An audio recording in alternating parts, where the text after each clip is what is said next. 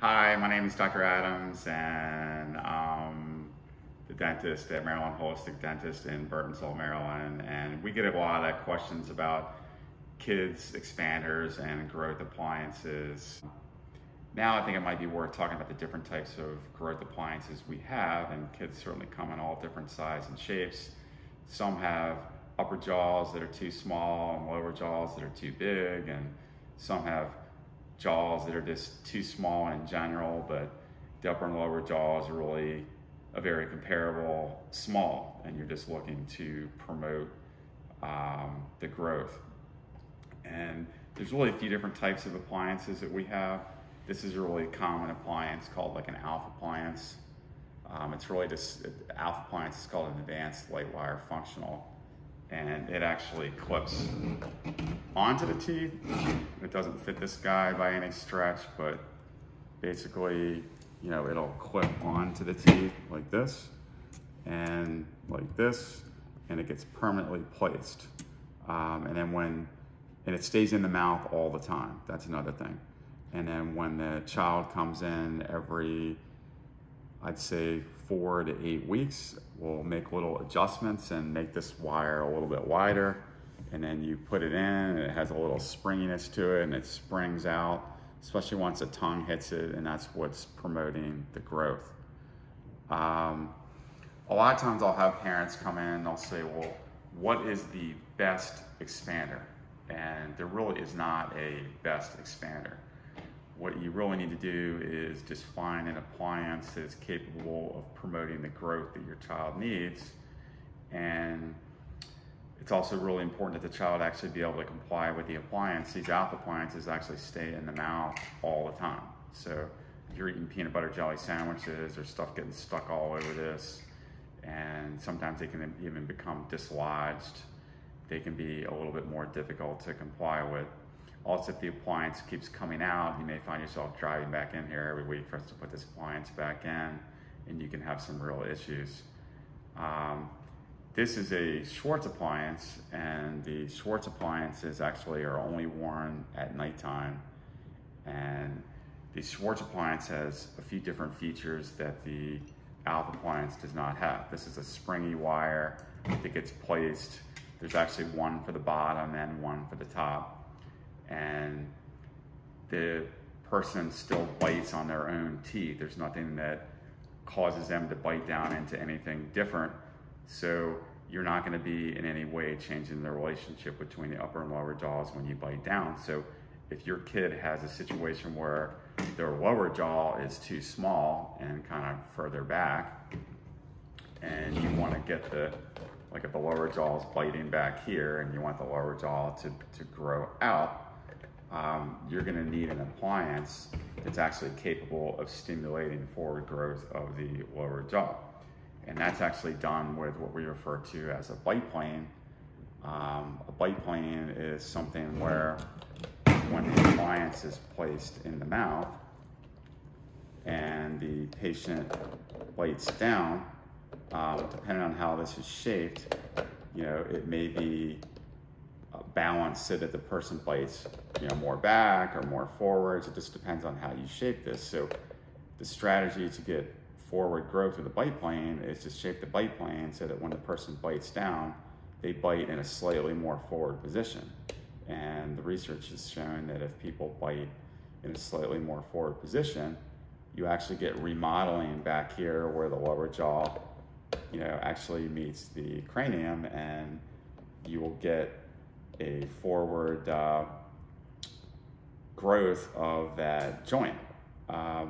That's how the lower jaw moves. So basically what I'm telling you is that if you have a child that needs to get their lower jaw out, this ALF appliance would not be an appropriate appliance because it's not capable of getting the lower jaw to grow forward, at least not by any great amount. The Swartz appliance, typically the one that I do, let me see here. Oh yeah, this one's already expanded a little bit. you can see how there's like a section that's kind of down the middle, and then there's a piece here. And what you do is we give these instructions to our patients is once a week, you'll come in here and you will turn this like this in the direction of this arrow. And then there's another arrow, let me find it, yeah, right here. And the appliance is turned this way. And that actually causes the appliance to grow 1/4 millimeter forward and widthwise. And what that'll do is it'll put a light stretch on the palatal bones, and specifically that suture here, and also the points where the teeth meet the bone. And the research has shown that if you have a light stretch on the connection between the bones, anywhere where there's basically ligaments that connect bones to bones and teeth to bones, and that's held for a week or so with kids who are growing, that the jaw will grow by 1/4 millimeter about every week or so. So I guess what you can really begin to see here is that when we have our kids come in, what I recommend is that you have your child come in and we'll take a look at their mouth, and we need to figure out, what the size of their mouth is, what the shape of their jaw structure is, in what direction they need to grow, so that all their teeth and their tongue fits in their mouth properly. And then that will dictate what appliance we use. And there's not really one, quote, best appliance. The best appliance is the one that, we can actually adjust and design so that it promotes the growth your kid needs and that your child's able to actually comply with the treatment. One of the first telltale signs that kids may need an expander is as the teeth are coming in, they're crowded and crooked. That is a true indicator that the jaw structure is not growing to be big enough for the teeth to fit. And of course, there are a lot of other important things that happen in the mouth and the general lower jaw area. Like, for example, you need to breathe at nighttime. If your teeth aren't fitting well, you're not smiling properly. And if your upper jaw specifically doesn't grow to be wide enough, the sinus spaces may not be big enough. All these things are really important. One of the other problems we see with kids that aren't growing and developing properly is they're not getting good sleep at nighttime. Some kids may even have a small enough mouth and upper airway that you hear loud air sounds, or they may even be bad enough that they're snoring.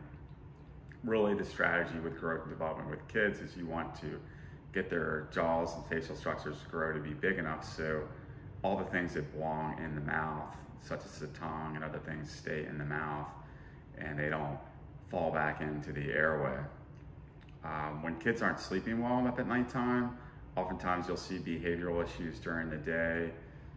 Surprise, surprise, if they're not getting a good night's sleep, they are not focusing well the next day, and kids oftentimes will have ADHD-like symptoms during the day, and that can be misdiagnosed, and it could really just be a poor sleep cycle. In some cases, you can even see bedwetting. We have seen these sorts of things, but there's a variety of reasons why you want to get in there and do some expansion. And there's really 3 opportunities to do expansion for kids, and we've got different appliances that will promote growth, and we'll talk about what appliances are the best appliances in other videos. But the baby teeth phase between the ages of like 2 and 6 will be predominantly baby teeth, and you can certainly get expanders in there at that age. We normally will not do expanders between the ages of 2 and 6 because it's difficult to get the kids to comply. The most popular time to do expander treatment is during what we call the mixed dentition, which will typically be between the ages of 6 and 11. And during that time, there'll be a period of time where there'll be a mixture of adult front teeth and baby back teeth. And we can make appliances, and appliances will promote growth in the right direction. The last option for expansion for kids is people that just got to it a little bit too late.